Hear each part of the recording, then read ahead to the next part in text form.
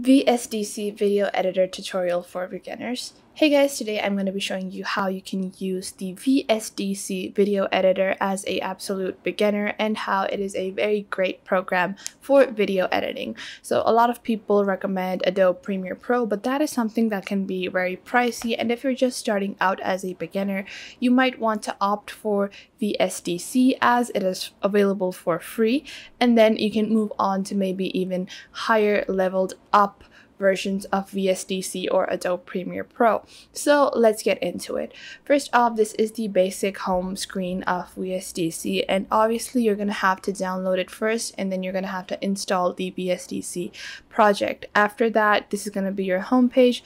You can see their top features over here. So they have 360 or 3D video editing, they have motion tracking, they have edit the beat, they have a AI art generator, video effects, UHD and HD, blending modes, masking tools, and chroma key. After that, they also have their waveform, 3D Pro charts, and multimedia combiner. So they offer a very large variety of services in terms of value for this free program. It is a very top-notch, high-end video editor.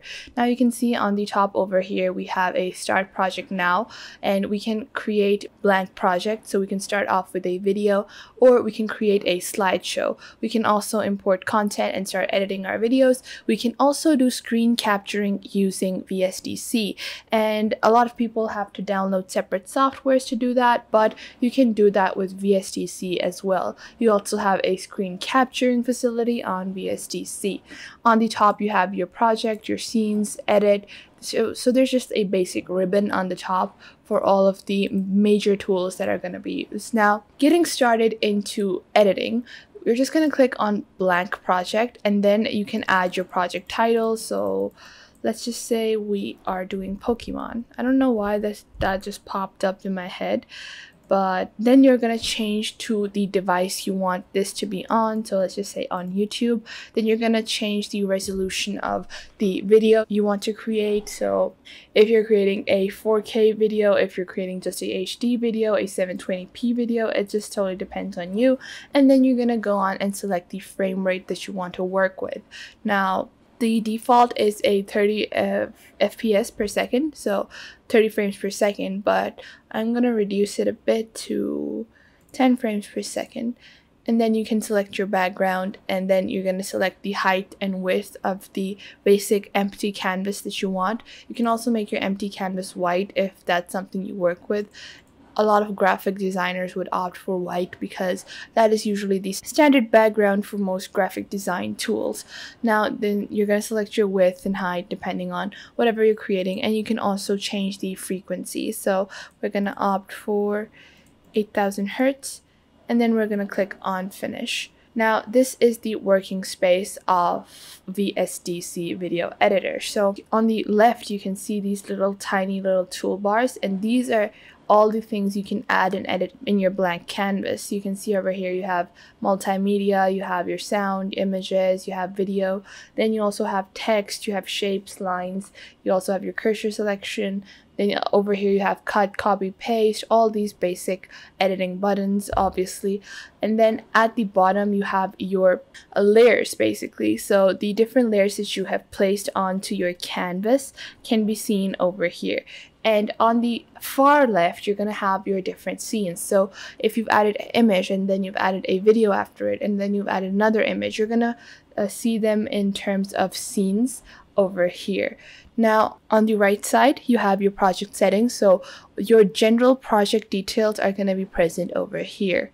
Now, over here in your preview section, if you look below it, you have your basic timeline, and on the timeline, you have your layers. Now, I'm going to upload an image just to show you guys how it's going to look like once you start working on this video editor. So I'm just going to start off with the image, and it's going to give you different options to edit this image. Now, you can just do a right click on the media that you have imported, and then you get different options such as the orders, the alignment. So you have some general alignment rules that can be applied to your image or your video as well. So if I wanted to make it the same width, or if I want to align it to the left, if I want it aligned maybe to the top. Obviously it's gonna be edited according to that. I can also resize my images or videos within the preview section, so I don't have to worry about editing it from the timeline down below. I can just do it from the top. And now if you add two media things over one another, so if I add another image onto this layer, I have no idea what image is actually gonna appear, but I'm just gonna add it. And obviously you can select the object position within the timeline, so you can add it to your cursor position, or you can add it to the start of the scene or to the end of the scene, and you can unlock the start and end positions of the scene. That totally depends on you. Obviously this is going to make it a whole lot easier when you're adding media content. So if you're adding images, if you're adding videos, then this is going to make it very easy to keep on adding them, because you can select the position automatically wherever to add your different media plugins. Now let's just say you want to add it to the end, and then you can also select the duration you want this image to appear for, like so. And here we have this image. I had no clue what images I was working with currently, I must say. And now you can see, you can move this bar and you can see how long an image is gonna last. Now I'm gonna shorten these and I'm gonna move this. So you can move it to the layer below, or you can keep it at the same layer. But if you move two images together like so, it's going to cause a overlap, and the overlap is obviously not going to make both of the images appear. So one image is going to appear over the other, or you can either blend the images. If you take a look at the left over here, I have the option to blend the images. What I'm going to do is I'm going to show you guys how to do that by aligning both of these together. So I'm going to move them together. Now I'm going to shorten these out as well because these are too long. You just move this bar and you can shorten the amount of time it is appearing on the screen. Now you can either work in seconds, or you can also work in frames. So if you click on this icon over here, this clock icon, you can change it to frames, and then you can change it to time. That's totally up to you. What I'm going to do is I'm going to zoom out and I'm going to reduce it like so. And now you can see if both of these are overlapping. You can't really see either. Now you can choose to blend these. So if you press this, you're going to have a blending option. There are a lot of blending options you can select from. You can also decrease or increase the opacity of one image, and you're also going to get the general properties of this image on the right side over here. Now if you were to leave it as is, obviously it's going to create some issues and it's not going to help you out. So I'm just going to place this over here. So this image had a white background, you can see over here. And I'm going to place it like this, and you see both of these are overlapped, but I have blended them together. You can choose a lot of blending options. So let's just say we're going to clear this. You can do that, or you can just source in the image, make it appear on top. You can also use a bunch of other filters that are going to highlight or remove some of the general imagery within your image. So if you cut out the shades and if you lower the exposure or decrease some of the highlights, you can blend in both of these images together. If you decrease the opacity, we can have it like so, and like that you're gonna have your images overlap. And you can move this cursor to see how it's gonna look in each frame, and you can just change that as it is. Obviously that's gonna be far more effective in video editing as compared to picture editing or picture edition. Now I'm going to add a video and show you guys how to edit that as well. So I have this video, and you can see our video has been added into our fourth layer. Now I'm just going to remove the initial two images because they don't serve any purpose anymore. We're going to just start working on our video. Now what I'm going to do is I'm going to move this to the back, and I'm going to shorten it like so. And I'm going to move my cursor to the start to see what it looks like. So this is our video. And it's a very short little video that I added. You can see how each frame looks. Now, a good thing about VSDC is it allows you in preview editing. So if I just click on this video, I can see a lot of different editing options. So I can change the layer that this is present on. I can also change the alignment, the size of this image or this video. I can split the video, I can convert it to sprite, I can create a movement map, I can add video effects.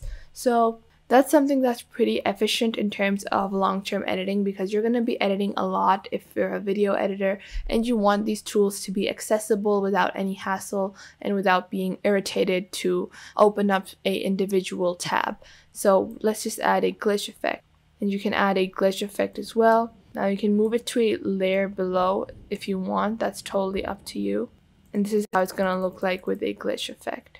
Now, if you want to add some geometric shapes, or if you want to add some text to your video, you can see if you just click on your video over here, you're going to get this toolbox on the side. You can see these tools, and you're just going to click on text over here and add your text. So if you want to add text to a certain position of the video, so let's just say we want our text to start appearing after 0.500 seconds. So we're going to drag our cursor to that point, and then we're going to click on text. And we're going to click on from cursor position, and then we're going to click on OK. We're going to create our text block, and then you can add your text. And then once you have added your text, you can just select the text, go to editor, and then you have different text effects. So over here you can see recoloring. You can change the color of your text. You can also, on the right side, you have your fit to height, fit to size, fit to width options for your text as well. Now you can customize this text according to whatever your personal preference is. Now you can also lock in your text, and that's going to make it easier for you to navigate your text around your video. And if you want to add some geometric shapes, you can see on the left hand as well, you have some lines, you have different options to add different geometric shapes that you can add. You can add rectangles or whatever might suit your general formatting. So the ball is totally in your own court. I hope you guys found this video helpful and you're able to use the VSDC Video Editor, and I will catch you guys in the next video.